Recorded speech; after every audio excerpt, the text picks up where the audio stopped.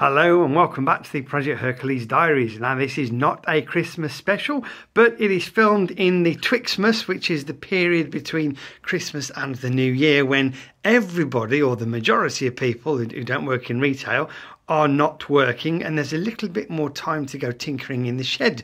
So if, like me, you're a fellow tinkerer, I hope you've maximised the opportunity and got something done in your shed or garage.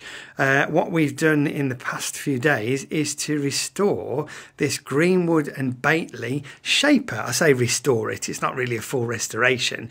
It had a duff motor on, and in fact the motor, when I first sort of came here and met Bob, the motor you had to hit with the hammer while simultaneously turning the handle, and one time in about 6 it would actually work and run the shaper. So when I asked Bob to give me a demo, he duly flicked the switch and turned the handle and hit it with the hammer, and there was a massive bang and a big cloud of smoke, and that was the last time it moved. So it's been a fair bit of time spent sort of oiling everything up, getting things unstuck and unseized along there, the sliding jib and all the bearings, and putting some fresh grease in. And of course the biggest job was to fit that new motor down there. So that's 1.5 kilowatts, a 2 horsepower motor, because there's quite a bit of starting torque required to get the whole thing operating. I've managed to get 2 belts on where it had a single belt before, although they're old belts that have just been lying around, so it'll probably benefit from perhaps a couple of new belts if I really want to spend some money, some of my Christmas money perhaps. Rather disappointingly, this car gearbox here, probably not original fitment, has got a bit of an oil leak on it, which is a bit of a shame, so it probably needs a new seal. Probably sulking because it's having to actually do some work.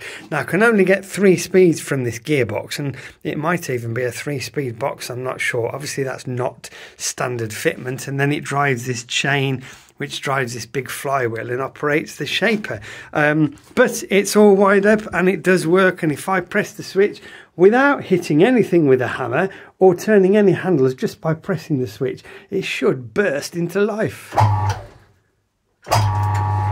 There we go. So that is the shaper in operation. It's got 3 speeds that I can get. I imagine it's 1st gear, 2nd gear and 3rd gear. When it's in the top gear it does run rather fast, and the whole thing rocks. Even though it's a very heavy thing and it's bolted to the floor, it sort of rocks and vibrates, so I wouldn't want to run it at the maximum speed. And the way that these things work is you bolt the job onto here, and then you put a cutting tool in there pointing down, and it scrapes across the top. So it's ideal for cutting a keyway, or it's ideal for making a very large flat surface. You could skim a cylinder head with this, and these things sort of were about before milling machines were prevalent.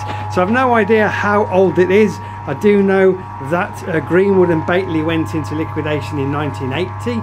This has got a Leeds stamp on, so it would be from the Leeds Albion Works. That predates 1967, I think. But of course, if I'm wrong, the internet no doubt will tell me. And so this could be pre-1900. I doubt it, but the company was sort of in existence in the 1800s, and it certainly has a certain patina and a bit of age to it. Now this thing on the side here is an automatic feed, so that there has got this quite nice ratchet mechanism. So you can see there. Oh, it's not working. Just needs a bit more oil on it, I think, to make it a bit freer, this part here. But the idea is that each time the shaper does a cut, it turns the handle slightly and then moves the table ready for the next cut. You can just about see it's turning the handle there each time as it passes. Somebody said it's a bit like having an electric driven steam engine, and I know exactly what you mean, and yes, I think it's just a cool thing to have.